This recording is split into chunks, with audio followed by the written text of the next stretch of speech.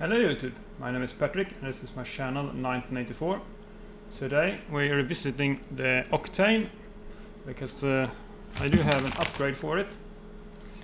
So we can have a look at the monitor here and see what we have in hardware right now, and then we're gonna upgrade it a little bit and check again.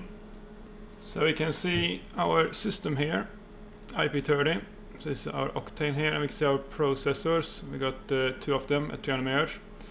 But the thing we're interested in is at the bottom here, which is the graphics. We got two graphics cards. They call the SI, bottom of the barrel kind of graphics. They are 3D capable, but they only have rasterization support, so they can do OpenGL 1.1 with textures in software, but not hardware accelerated. So there's something called SI+T, stands for texturing, more or less. And that's a separate module. So I actually bought one of those modules with the help of some friends. So the plan is to upgrade one of these cards, the primary one. And that will give us hardware texture support and a lot more performance. So I guess the next step is actually just to take the machine apart, getting the graphics cards out of the machine so we can actually put in the upgrade. I'm gonna remove the graphics card assembly at the back here. So I'm going to move my adapter here. So I got two graphics cards on the system. The one I'm using right now is the primary. So if you have one basic adapter, it's going to go here. And then I have an identical one going here, because this was originally like a dual display machine. It was called a CAD Duo. So I had a PCI cage here. It was broken sadly, but allowing for a second keyboard and mouse controller card. So I remove that so it will boot. So we're only really going to use one graphics card of these two. So I pull this out here. These things have very sensitive IBM compression connectors. So you can actually see the first graphics card coming out here. So that's the whole assembly. And I've got the very sensitive connectors at the back. And a second card on the other side. So I'm going to put this on our desk and we're going to install the upgrade to one of these cards. This is the assembly for the graphics cards. So we got one card here, and this is a second display card. So it doesn't give any output when I boot, it seems. I'm not going to use it because I'm only going to use one display, but it is identical to the one on the other side. And here we have the IBM connector compression fittings.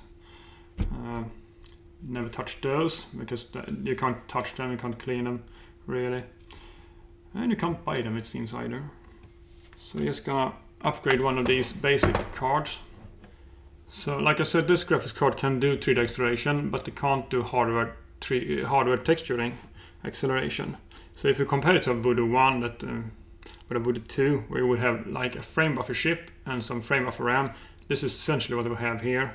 Not these chips probably, but under the heatsink here. So this board by itself would be like a Voodoo 1, you could almost say, without the texture, the TMU enabled. So this module is both texture RAM, so we got 4 chips here, and we got one in the middle, which is the, I'm guessing is the texture mapping unit, TMU. So the 4 chips around it are RAM bus memories. I can't find exact specs. I've been googling the model number of them because there is a picture of one of these without the heatsink online. But they're supposed to be apparently a RAM bus. So they consider this like a texture cache more than RAM because, yeah, and it's 4 megabytes. I got these connectors here. And I've got a screw over here that we need to remove so we can secure it later.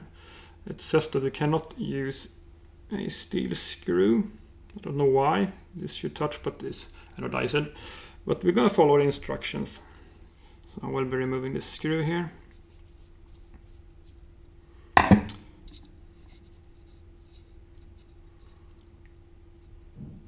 Yep, so inside of here is like some cap type of look like, and there's some film here. So that's probably why they use a nylon screw. So this cannot be grounded. So yeah, you shouldn't secure one of these with a metal screw, because there are instructions for these, you can Google them. So you're supposed to slide this underneath here. Then basically look from the side and make sure you're aligned. I think I'm aligned there. Oh, it seems to slide down there.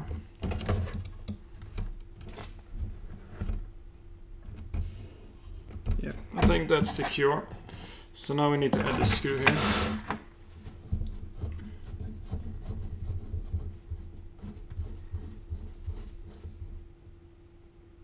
So that's one SI graphics card upgraded. So like I said, it's very basic. It's the slowest of the model.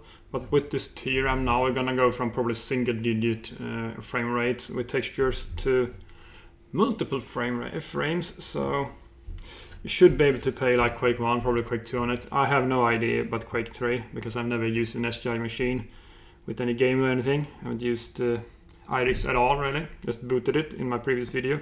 So I don't know what to expect. I've seen some benchmarks, so I can go from there, but it should be playable like Quake 1 and 2. Me and my friends are pretty good at tweaking the config files of Quake 2 and 3, especially 3, so I think we could manage to get that to run.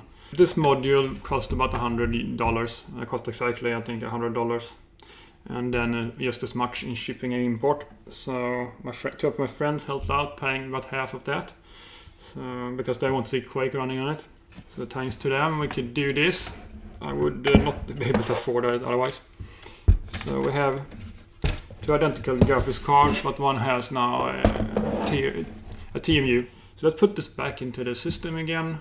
And then I need to put IRIX on the system, and then we can actually try something, hopefully. Probably gonna be a few days for me figuring stuff out though. We can now see here that we have two SI cards, but the first one has the texture option. So it's detected. And hopefully it works. While we are watching IRIX install, I just want to shout out Silicon Graphic User Group and Virtual Fun on Discord. They were a big help getting this thing sorted, and if you want to find out more about SGI or Alpha machines, I would recommend both Discord servers. You can find links to their Discord server and also our Discord server in the description down below. This is IRIX, and I configure it to look like I wanted to. So this is about almost 2 weeks later.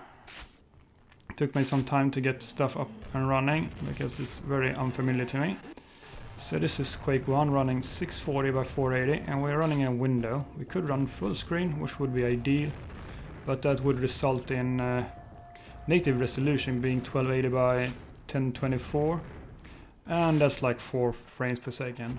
It's not like a PC where you could just say 320 by 240 or 640 by 480 in full screen. These graphics cards and operating system are designed mainly to run at very high resolutions for their time. So we're not gonna... We can run full screen, but that would entail at minimum I think 1024 by 768, and it's still very low frame rate. That's why we're running in a window here, and this is like basically a team throughout when you're trying to run games on IRIX here.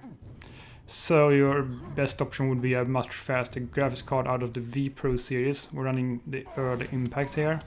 That came out in '95 on the machine that precedes this. So we're gonna run a time demo here. So this card is basically a year older, technically, the chipset, than the Voodoo 1. So it kind of gives you an idea of the time period. The machine is newer, but the Octane is from '97, but it did use the Impact from the previous line. So with the Octane, they also introduced the V Pro, which I wish I had. Then we wouldn't have 23.3 FPS, but it is what it is. But at least with the TRAM module is working, so we can actually play something. We can use demos that are textured. So here I started up Quake 2. It runs pretty well, but still not like what you want for modern frame rates. So I started up a single play game here, just to show off the performance. So in some situations it's pretty fine, but if you look at the broken pillar there, that's usually where we lose frames. So I'm gonna try just show off full screen because I can actually swap over to that in this game, in the game. So this is full screen 640 by 480, which just ends up in a corner. So that's a problem. Some games do put the game in the middle with black borders. So now we're going to go native resolution here, and then we're going to have actual full screen. But as you will see, the performance will not be great. I don't know about the frame rate, but I'm guessing like 4 frames maybe. It's quality-wise nothing to complain about. But yeah, I have to put into perspective that this card was developed and came out somewhere around 95 for the early machine, and then was ported forward that ships it to the Octane. So this is a time demo of Quake 2. I think I messed up in the beginning of the time demo a little bit. It's gonna run a little bit slower, but we'll see here. So I had fiddled around a little bit with the texture resolution stuff. It doesn't really seem to impact performance. It's probably because of the very fast X-bone. So we got 18.9, my best is 19.9. So the X-bone is basically a bus, so equivalent to PCI bus you could say, but I think it's like a 1 gigabyte per second. So we're running Quake 3 here, and now we could run the highest texture resolution we want. If you did that on a Voodoo 2 with similar amount of TRAM, texture RAM, 4 megabytes, it would slow down quite a lot. But because we have RAM bus memory, it seems, on the card, I checked, and we have this fast interface. The texture performance isn't that big of a deal, it seems. I haven't run into an issue with that, even if it's just 4 megabytes, because it seems to do texture swapping pretty fast. But the performance isn't great because we have limited geometry performance. There is a card that takes 2 TRAM modules and has double the geometry chips. So, and I compared a little bit to use a similar machine with that card. And this is about twice as fast on graphics, so makes sense. So we basically can only render so many polygons. That seems to be our main limitation. But I mean, from a novelty standpoint, this is kind of playable. And yeah, another game that's a favorite of mine is OpenTTD, and yeah, it runs very well on this machine actually, as you can see. So you can look up at the right corner, top right corner, there we have CPU bars, CPU 1 and 2, and we can see that first CPU is working very hard. I'm gonna generate a map now. Gonna see the second CPU here is gonna spike. So the game is kind of multi-threaded, and the reason for that is actually that the MIDI is emulated, so it's a MIDI to wave conversion in real time. It's using a library for that in game, the way they ported it. And you could technically do hardware MIDI with an external box through serial, which is the way it seems you want to do it, the SGI, but I don't have that. So I turned the music off, and you can see the CPU 1 there, the first one, or CPU 0 is actually called. It dropped down to like nothing, and the game runs on the second CPU. So that's pretty cool that the game can actually use both CPUs. And if I have to, why not? It's cheaper that way now than trying to buy an external MIDI box, because I don't have one, an external synthesizer. But it would be pretty cool.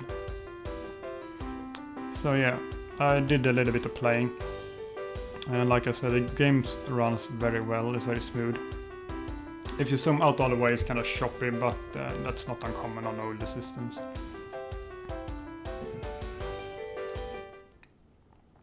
XChat does exist for this machine, so you can go to IRC here. So I went to the Silicon Graphic group and said hello through the Discord bot. And we got something called Soft Windows 95. It's basically a virtual machine with Windows 95.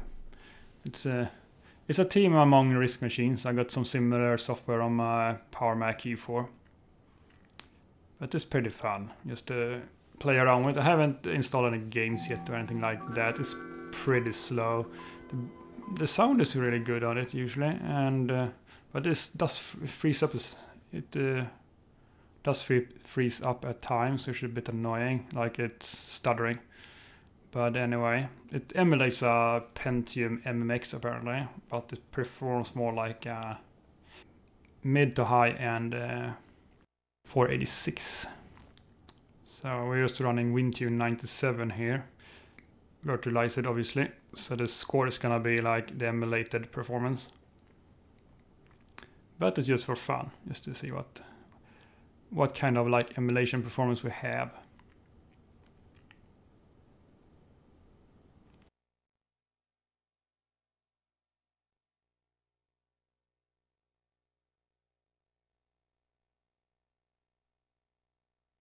So integer, about 80 megahertz I would say, 486. And on a floating point, around 150 megahertz, 486. And a 46 is about half the performance of Pentium clock for clock. So video performance, yeah. Memory performance, from my experience, tends to be a lot higher, even in the VM compared to the native 486 or whatever hardware, PC hardware. I see the same thing on my Alpha machine.